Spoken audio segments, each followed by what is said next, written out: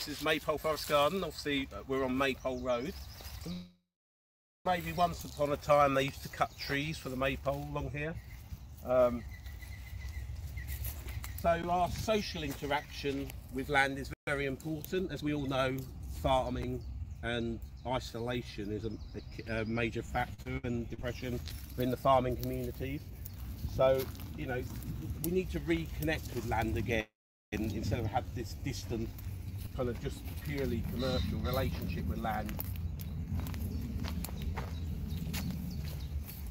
So here's some of our various trees coming on.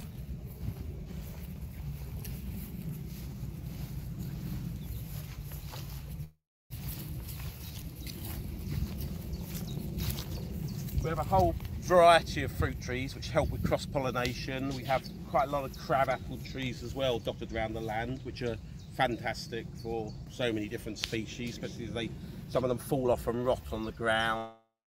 You've got lots of food for butterflies and so on, but also we use crab apples. You can turn them into chutney, you can turn them into jelly, you can use them for lots of different uses.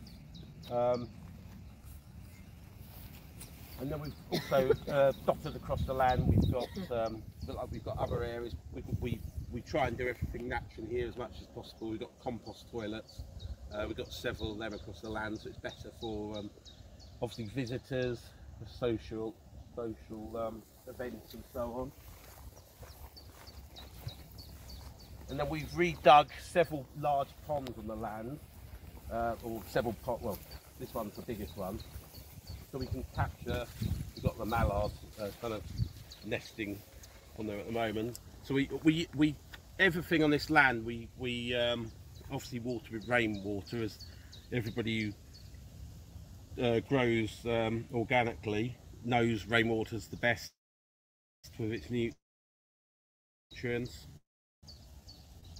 We do all the trees and all our crops. We do grow some annual crops, but we also have perennial veg on here, like the artichokes and the cardoons and globe artichokes and things like that, you know, so that's all useful for you know, they just keep going, so you don't have to hardly water them, which is all useful. So if we just walk back up this way,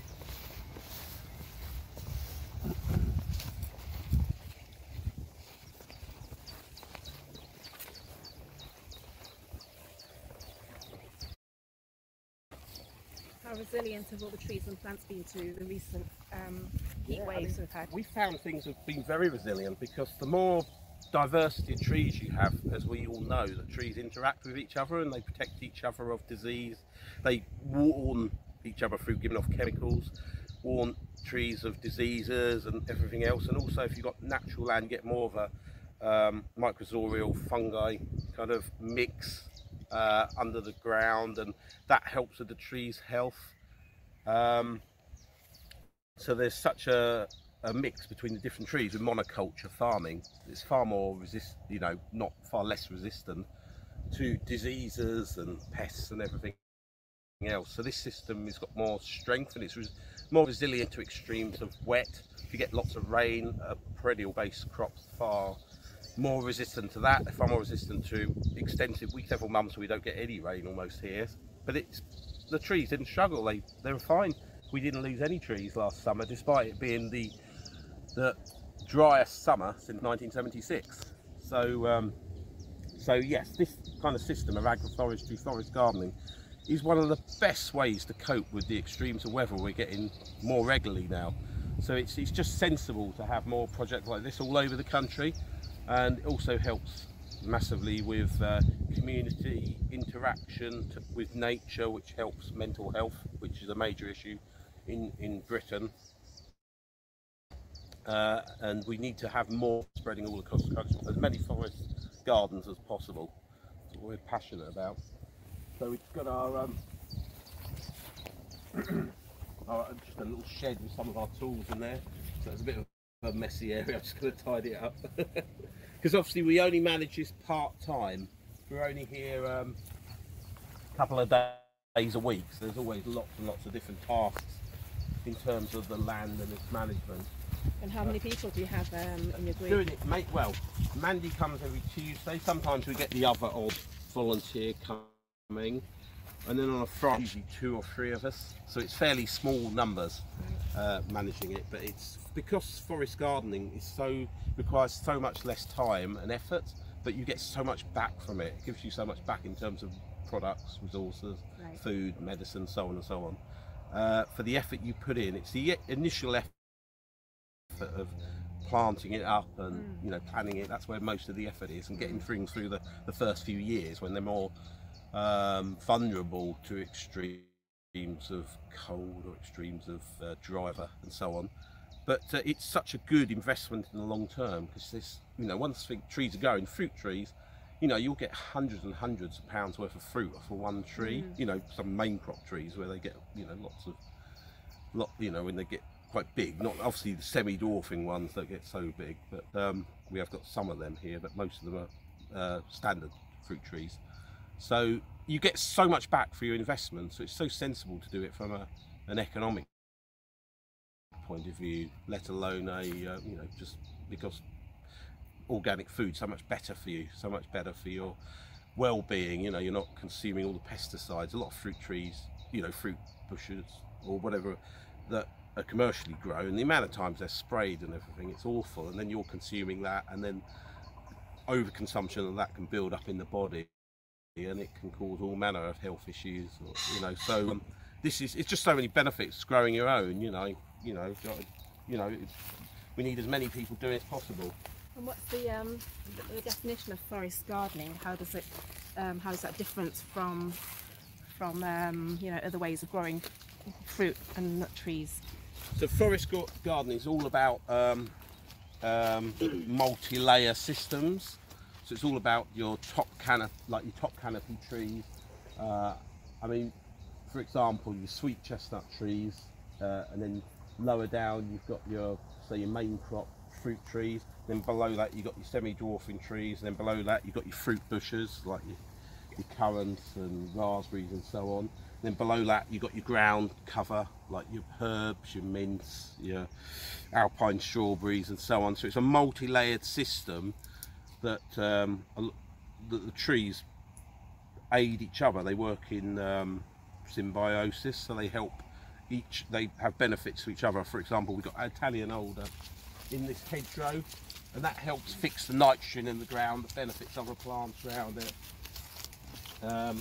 Certain trees, obviously, they benefit other trees because they act as a windbreak for other trees, or they give them semi-shade, which some particular plants require more. So it's all about a wide variety. You get climbers like the honeysuckle, which is edible, of course, growing up other trees. So it's about a multi-layered system that benefits the different plants and trees, benefit each other.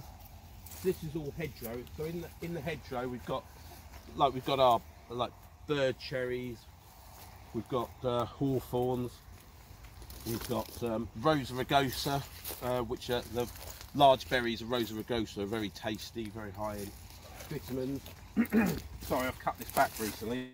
We've got a few trip hazards, so just be careful. I'm going to clear up some of the cuttings.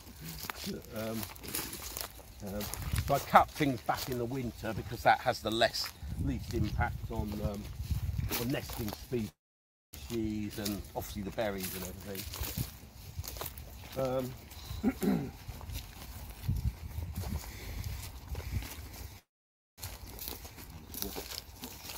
So as the forest garden matures, how much intervention and management do you have to do? So every week, the main day of intervention and management, between the kind of March time and October, I'm up here roughly 6 to 8 hours a week. So the rest of the time in the past year, I now spend 2 days a week up here managing it, but that other day has been in terms of, we've been doing some building work. I've been building a shed up here, so it's just a day a week's management of the whole 6-acre site. It's very, like I say, forest garden is so low management, it's low intensive work, It's just such a, it's like I say, you get far more returns for the inputs you put in. It's very sensible. So you're not having to remove trees or thin out or do things like that? So you do some of that occasionally. So we do some thinning, some pruning back. Once a year we hire like a ride on where we go round to cut the main rides to keep them, and we might have to cut fire breaks because when we have droughts in Essex, you know, you're concerned about fire spreading from field to field, because we did get a forest fire over a forest about half a mile from here, and we had a field fire over the other side there. So you need to do maintenance work like that occasionally, and also it helps to control the brambles, because you don't want certain things like brambles taking over too much, so you do have to cut them down, and some of the dog rows that come up. So yeah, so we do that once a year. The rest of the time we just cut it with hand mowers, so it's fairly low maintenance, I'd say, for what you get back. And what would you say is, you've got six acres. Right? What would you say is the kind of minimum viable plot for if somebody wanted to create their own forest garden area? You can create forest gardens in a back garden, you know, kind of based on the system. You know, some people have applied forest garden principles to balconies. So there's a whole range of different sizes. So you could scale it up hundreds of acres or take it down, you know, to a small backyard garden. So it's applicable in so many ways. I ran a community allotment, and we did forest gardening on a couple of the plots there, applied elements of that. So it's accessible to anybody really, and everybody. But we can see the new plums starting to come. You can see all the fruit at this early time of year, early spring. This is the sea buckthorn plant. This suckers, and you get abundant berries off of that.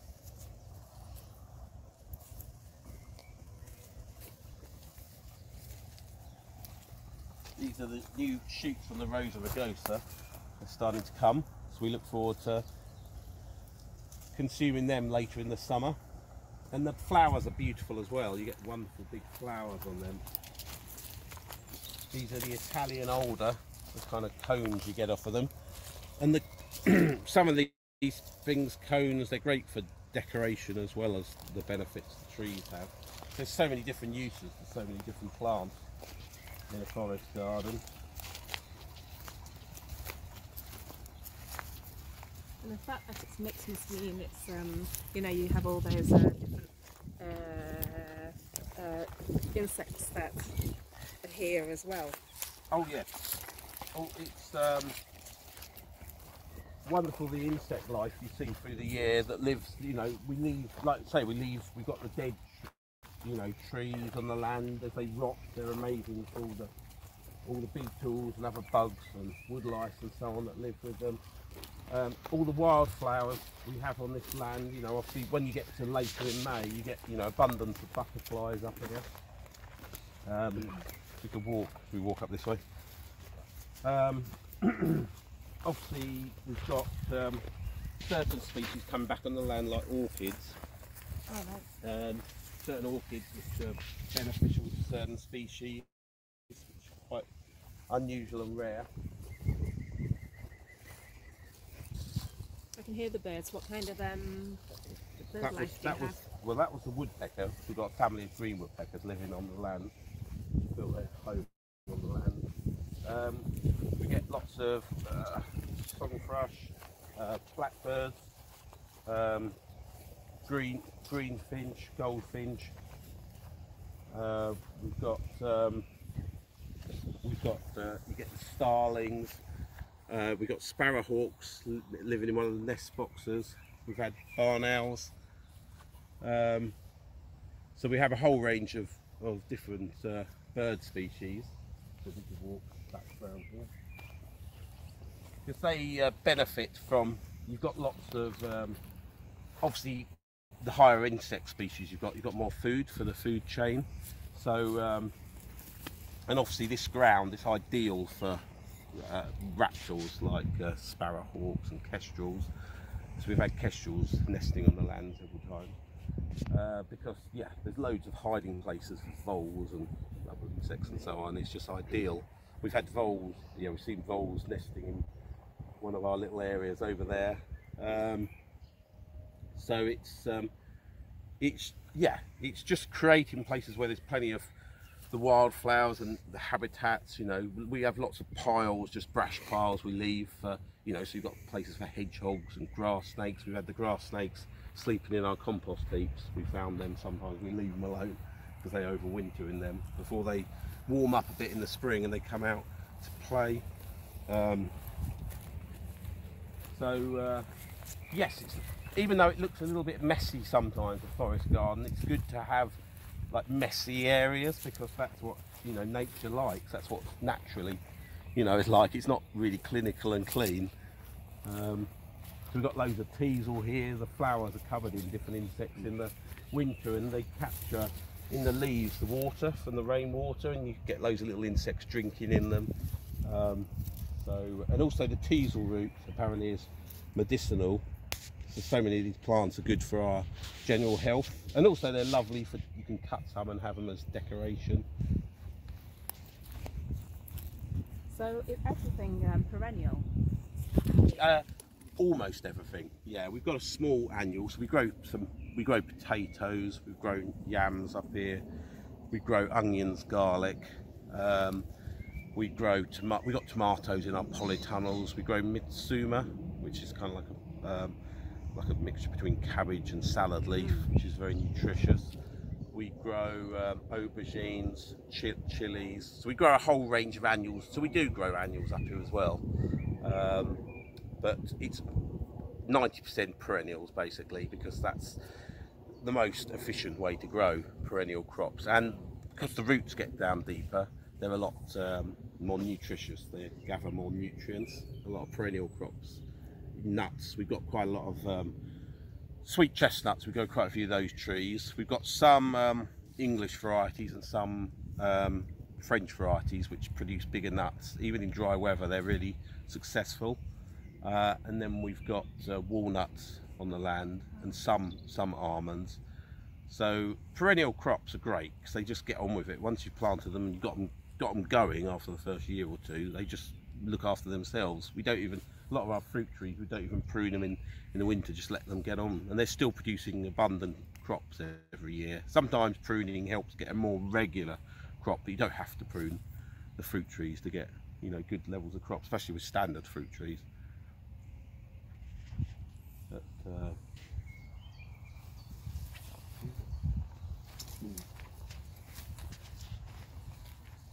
How much kind of fertilising do you do? So we do minimal fertilising, especially with the fruit trees. Very little. We initially mulch the trees. We mulched them with wood chip that we created from the land, with compost. But after the first few years you don't need to, because they look after themselves. It's like if you look in a standard woodland, you walk around a woodland, you don't have humans going in and fertilising trees in there. The system is self-sustaining.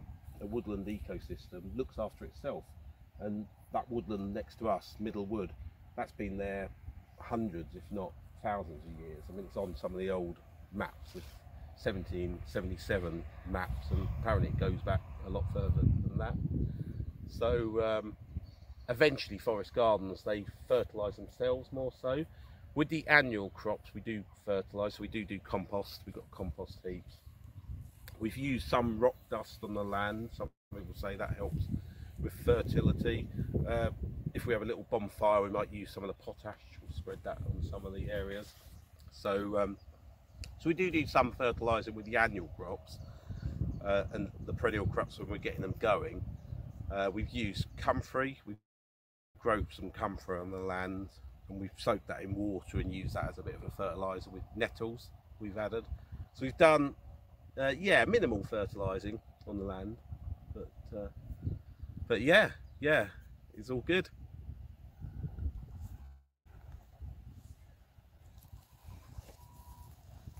So we're going to move on from this point. We'll just walk around here. We can see some people relaxing, enjoying the forest garden over there, and that's what nature and land is about as well. It's about our own enjoyment. It has multiple benefits on us. It can lower connection to nature, lowers stress, it lowers anxiety. So there's as well as the food, the fuel, materials that we get from this land, there's the psychological benefits. So it's great just to be surrounded by nature, work in nature, interact with it, and it feeds our mind, which is always something that's ignored a bit in conventional farming. You know, it's all about feeding our bodies, but what about our minds? Because when our minds aren't working so well, we consume more food, and we get, you know, obviously obesity is a major problem in this country, type 2 diabetes, which costs our society billions, you know, in terms of the NHS. So if you have a healthier and a mentally stronger population,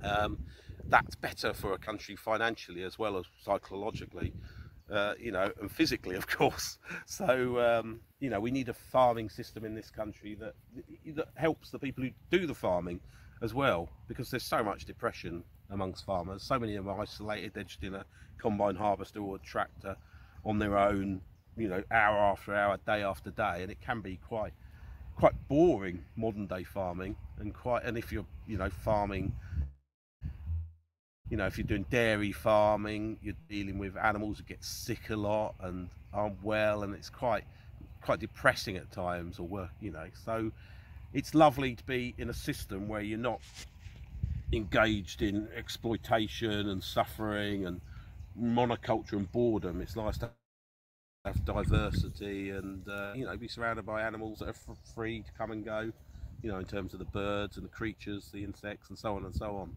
So it's more of a positive environment, kind of farming environment to work in.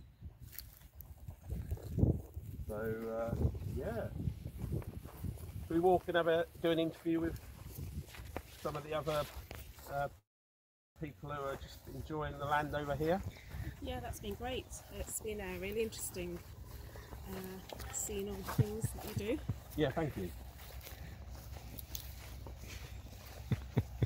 So obviously we're in early May now, we're just after Beltane, and time of growth, a new life. And here we have some young, nice young, vibrant couple here. I'm just smelling the delicious lemon balm. I know, it's lovely. And all of the raspberries here as well as Yes, all that's right. We've got And the all the grains are fruit. spreading, it's incredible. Yeah, that's Just right. spreading. They naturally spread themselves. And it's the most delicious raspberry. I know. Yeah. It's a very super sweet variety. So amazing. Oh, it's So we have Loads of autumn and summer Just raspberries from, on the land. and just from a few canes they've Wow. spread now. Wow. Yeah. How long will they last?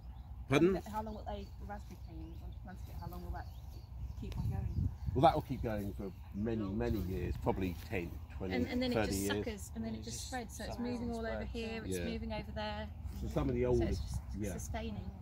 We Yeah.